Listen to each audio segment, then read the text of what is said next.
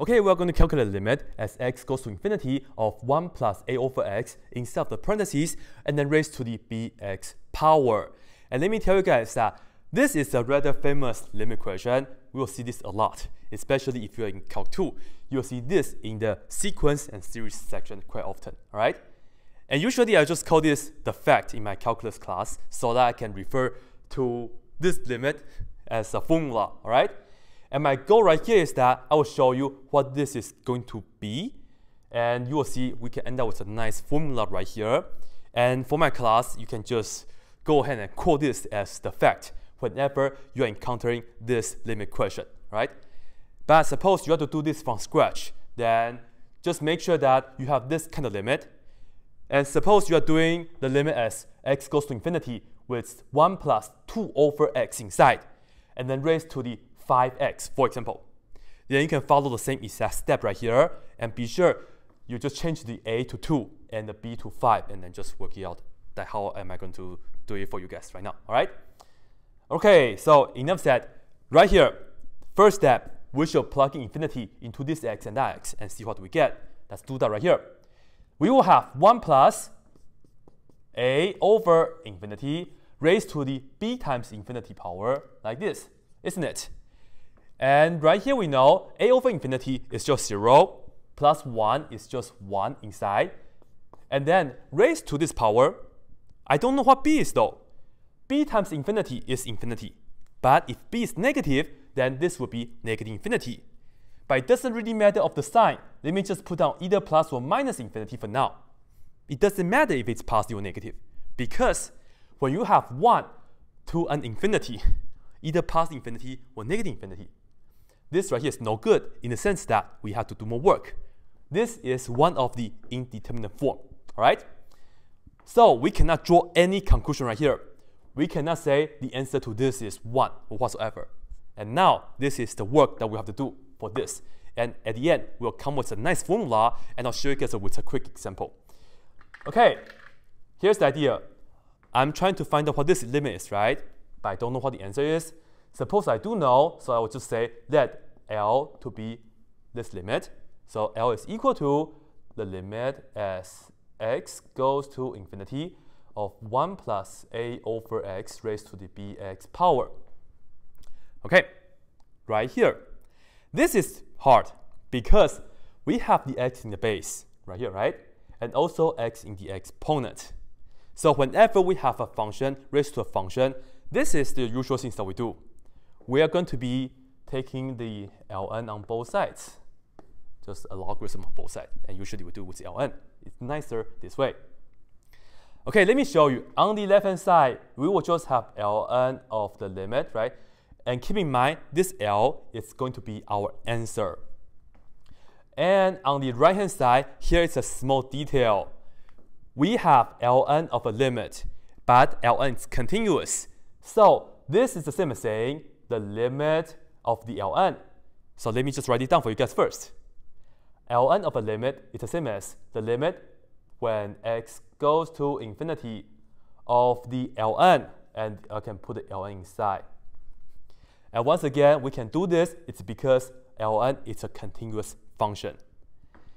And we will just put this right here, which is the 1 plus a over x raised to the bx power. And I will close this, and I will close that. Okay? And now here's the best part. Because we have ln of something to a power, and you see, I can bring the power to the front, right? By one of the ln property. And now let's just focus on the right-hand side. I will still have to write down the limit as x goes to infinity. Okay, open the parentheses, put the bx in the front, and we multiply by ln of this, 1 plus a over x. And now this is what we have. And by the way, do not subtract the 1. This is not a power rule. This is just the log property, right? Bring the power to the front. This is what we have now. And now check this out. If I plug infinity into here, b times infinity, and as I said, I don't know if b is positive or negative. It could be either way, right? Well, either way, we will have infinity, and let me just put on infinity. Plugging infinity to here, we get a over infinity, which is 0, plus 1 is 1, ln1 is 0. So in this case, we have an infinity times 0 situation right here.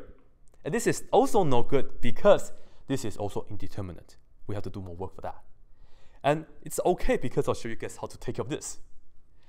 We will focus on this x here, and we will have to write down the limit as x goes to infinity. And by the way, of course, a and b, if they are 0, is super easy, so do not put down the comment and say, what if b is equal to 0? If b is 0, then it's really easy in the first place, right? Anyway, right here I have this b, and then multiply with ln of 1 plus a over x.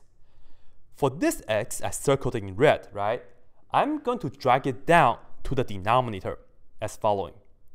When I put this x down to the denominator, it becomes 1 over x, like that. Check this out. You have this over 1 over x. You can put it here and then flip it, and you have the x on the numerator, isn't it? So this is the usual trick that we do whenever we have infinity times 0 situation when we're doing limits.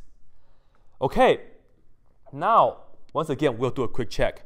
When I plug in infinity into the top, you get pretty much ln 1. And as I said, that will be pretty much 0. Plugging infinity into the bottom here, we get 1 over infinity. This is also 0. So this right here, we have a 0 over 0 situation. I know this is still indeterminate, but this is much better because we can use L'Hopital's rule, right? So I can apply the L'Hopital's rule from here to here. And by the way, if your limit equation was in terms of n goes to infinity, and then you have the n here and n here, just change it to x so that you can take the derivative legitimately on the top and also on the bottom, okay? So right here, let me just put this down in blue. I'm going to differentiate the numerator, and I will differentiate the denominator. I still have to write down the limit though.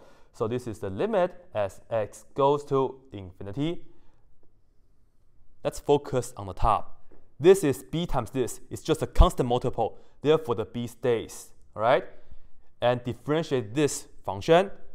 The derivative of ln of something is going to be 1 over whatever we have inside, right? So we can just put down 1 plus a over x. And however, the chain rule says we have to multiply by the derivative of the inside. Derivative of 1 is 0. Derivative of a over x is negative a over x squared. How can I do that? Well, a is just a constant multiple, so you can put that down right here. And you ask yourself, what is the derivative of 1 over x? And we should just know that by heart because you're in calculus too, right? I assume. The derivative of 1 over x is negative 1 over x squared. And you put the a because that was a constant multiple. That's it. And we can practice that again right here. What is the derivative of 1 over x? It is precisely negative 1 over x squared. Just like that. Okay, so thanks to the L'Hopital's rule, this is what we have now. Well, let's do this. On the top and bottom, as you can see, we do have the x squared factor. So you can just cancel them out, but I will just show you guys as following. Let's multiply the top and bottom by x squared. But I also notice that this is a negative, right? And I also have the negative here. Let's multiply both sides by the top and bottom by negative x squared, right? So let's do this. So on the bottom, this and that will be cancelled, and negative becomes positive, right? So that's also nice. And now let's see what do we have from here. Still have the limit as x goes to infinity. And let's check out the top, all right? On the top, you see this negative and that negative become positive, so cross it out. And the x squared also cancel out. And on the numerator wise, we have a times b. So let's put that down right here, a times b, okay? And then this is the denominator, which we put down over 1 plus a over x. And you notice that earlier, I just multiplied negative x squared was because I want to cancel this out, and that's all. Yes, I know I still have a complex fraction, but it's okay because I can just plug in infinity into here for this x, right? So let's see what do we have. And I will just write this down. This is equal. I am going to plug in. I'm not going to write down the LIM anymore because you will see this is a times b over 1 plus a over infinity. Well, on the top is ab. On the bottom, you see this is 1 plus 0. So I will just write this down for you guys real quick. ab over 1 plus 0, which is ab over 1, which at the end is just ab, isn't it? Okay, the answer though, it's not just simply a times b, because look back here. This was the result after we ln'd both sides. ln of the answer L, this right here, is equal to AB, right? So we will have to write down ln L is equal to AB, right? Let me just put this right here now. I need to solve for L. So of course I can just do e to this power, e to that power. So that this and that cancel out. Therefore L, which is the limit that we're trying to find, is equal to e to the AB. Okay? So let me just put this down legitimately for you guys. Right here. The limit as x goes to infinity. You can put down n or t whatsoever, of course, right? Anyway, we have 1 plus a over x to the bx power. This right here was the L, and we found it to be e to the AB. Therefore, this right here is just e to the AB. And I call this the fact. Okay? I just want to give this a name so that we can refer it to. And now, let me show you guys with an example on how we can use the fact to help us calculate this kind of limit real quick, right? So let's see. Okay, suppose we're going to figure this out, the limit as n goes to infinity with 1 minus 2 over inside and then raised to the 3n power. And sometimes we just want to figure this out with a quick way, right? And this is a perfect example of utilizing the fact right here. However, I do want to make a note right here first before I continue. If the question is asking you to show all the steps, to show all the work, be sure you repeat what we just did earlier with all the algebra steps, all the calculus, all the L'Hopital's rule, all the stuff, all right? But if you just want to find out what's the value of this quickly, utilize the fact as following. First of all, we see that we have x, x, x here, but here we have n, n, and n. It's okay, as long as we have the variable match like this. The variable, the letter, shouldn't bother you too much. And now we have the 1 and 1, they match. That's good. And what's the a value though? Yes, I did put down plus a earlier, and this is minus 2, right? But I just have to notice that a happens to be negative 2 in this case, isn't it? So let me indicate that here we have the minus 2, and that's exactly the a value. And let me just write this down. In my case, a is equal to negative 2. And now you see the b in our case is just 3, isn't it? So let me just put this down right here for you guys as well. B is equal to 3. Once you identify the a and b values, you can just plug in. You know this right here, it has to be e to the negative 2 times positive 3, because that's e to the ab power, just like that. And now, of course, we can totally work this out. This is e to the this times that, which is negative 6. And if you would like, it can be slightly fancier than this. This is the same as 1 over e to the 6. And this right here will be the answer for that. And if you want to be really, really fancy, you can say this right here is the answer by the fact that we have right over there.